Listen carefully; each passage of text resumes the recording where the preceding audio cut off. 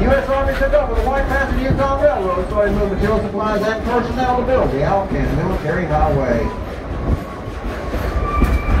Now coming up around this corner on the right-hand side is that great pumpkin illuminite pumpkin patch. So if you want to get your cameras out and take a picture of it, it'll be on the right-hand side, coming around this corner on the right.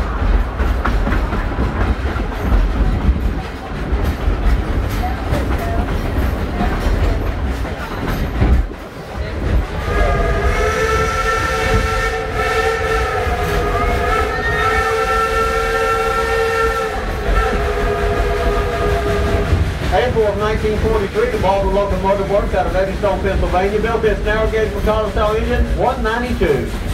She weighs 211,000 pounds and is a coal-fired steam driven 282 locomotive. That 282 simply means two small wheels in the front, able to drive with.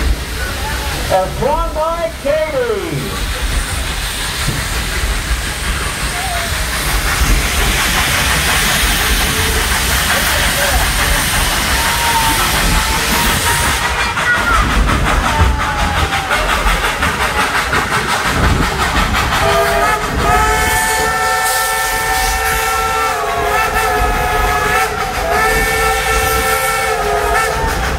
Look to the right, folks. Here's your deer up there. That's Al up there waving at you. Now, Klondike did the evolution of part from Railroad, the Dollywood Railroad, the Silver Dollar City, to the present day Dollywood, which continues the tradition of hard work.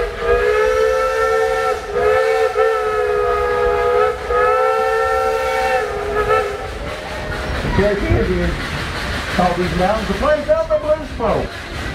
It's a natural habitat of more flowering plants and trees than anywhere else in the United States. Hearing music in the air of over 200 different species of birds. Smokies is a never-ending song that changes with each season and with each pair of eyes.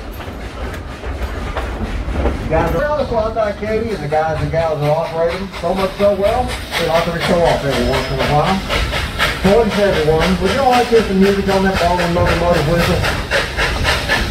I said, would you all like to hear some music on that Baldwin Locomotive whistle? All right, on the count of three, tell it in here to blow that whistle. Ready? 1, 2, 3. Blow the whistle.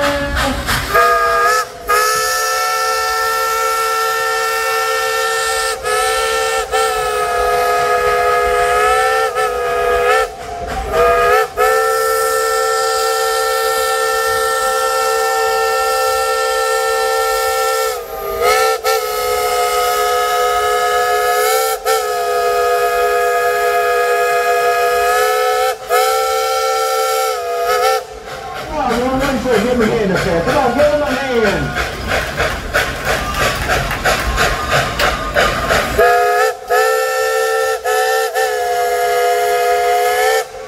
Klondike saying thank you very much. Of course, if you look to the left above the tree line, you'll see part of the Great Smoky Mountains. You can see why the Cherokee Indians called these mountains a place of the blue smoke. The Great Smoky Mountain National Park was established in 1934.